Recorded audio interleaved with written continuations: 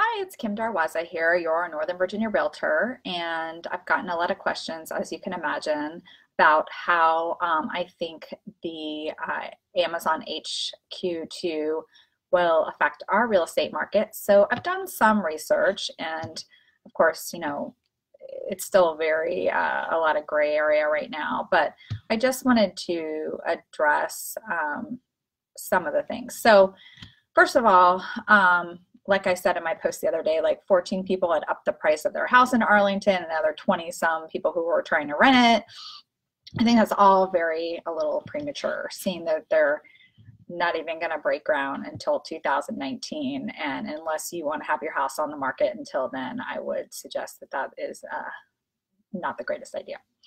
And also, I went on the Amazon website, and they only have 25 or 27 open job positions for the Arlington office posted right now. So these 25,000 people are not all going to descend on Arlington as if there's an apocalypse or whatever, or California is going to fall off into the ocean. I mean, it's going to take a while. I mean, it's a 10 to 15 year development plan. And there's a lot that goes into this. I mean, they're going to make a couple new entrances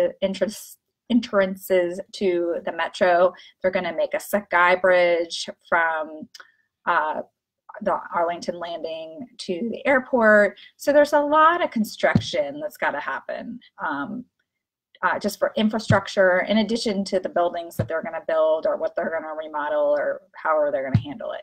So this is not going to happen overnight. So I think right now it's not going to affect people right away.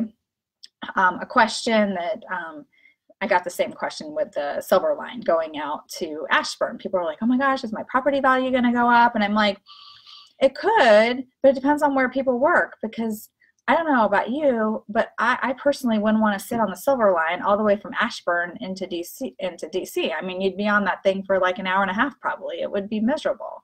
So you have to think about Crystal City as a location as well, and the commute there is tough. I mean, it's not an easy commute. So you have to think about what areas people would be willing to commute. I mean, that commute up 95 to 395 into the city is already horrendous. They call it the main line. So I don't know if people will want to live in that part of Prince William County, if that's where they're going to live. They're saying the salary is like $150,000 on average. I don't really think most people with a family are going to be living in Arlington for $150,000 a year unless somebody else has another job. The cost of housing there is very, very expensive. And also our real estate market is driven by school scoring. So that's another huge thing, is people tend to move here and buy houses based on school scoring. So you have to think about that and how far people are going to go out to get that as well. Because I think, to commute from where I live to Crystal City would probably, I don't know, probably take an hour and a half, close to an hour and a half, even though it's not that far, but at that time in the morning.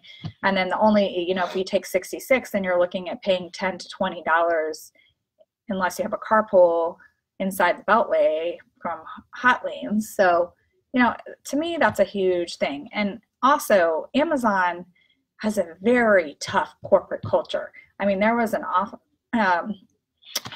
article in the New York Times a few years ago talking about how it's a very cutthroat place to work. It's not a place where you can't have a strong work ethic either. I mean, my husband has I'm not trying to slam on millennials, but my husband has a lot of them, and like they'll be like, well, I'm going to work from home today because I have to do my laundry.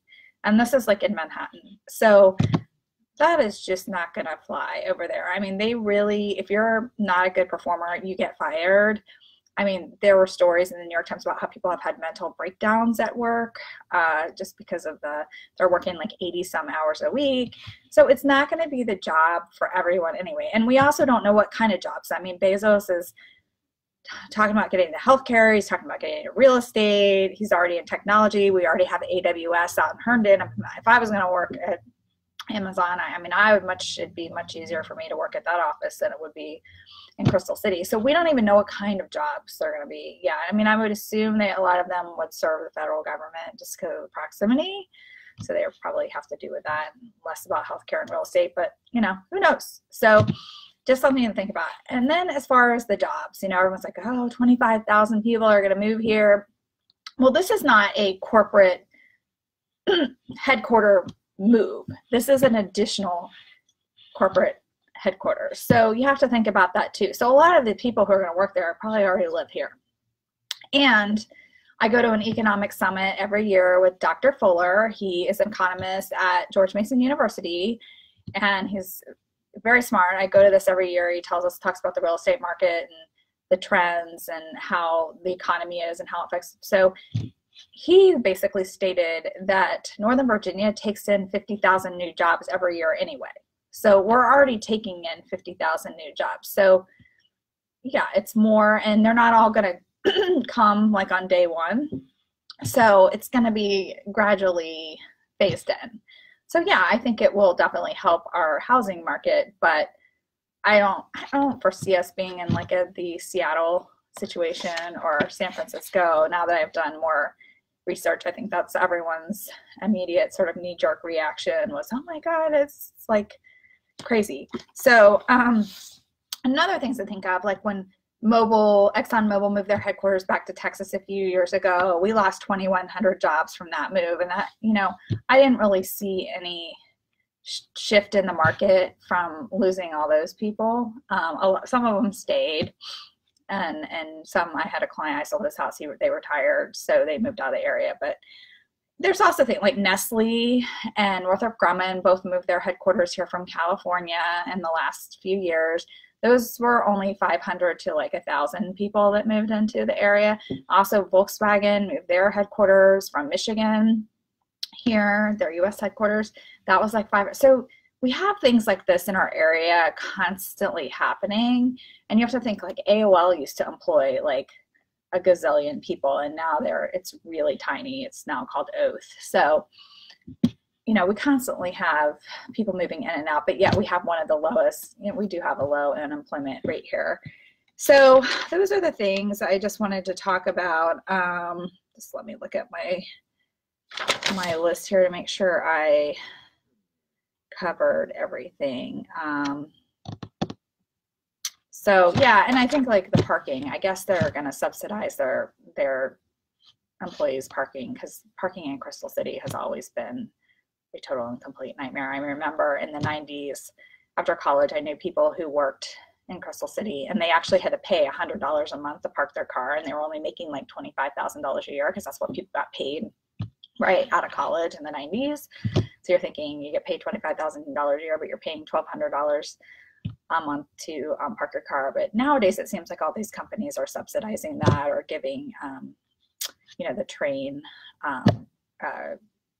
credits towards using public transportation, like they reimburse you. So who knows? But those are just my initial points on the situation. Obviously, time will tell, and I'll try to update people as I hear other things. But for right now, I don't really think we're going to see anything in the immediate future as far as like our housing market going crazy. But anyways, if you have questions, feel free to call me or text me 703-856-2254, or you can put a comment below, or you can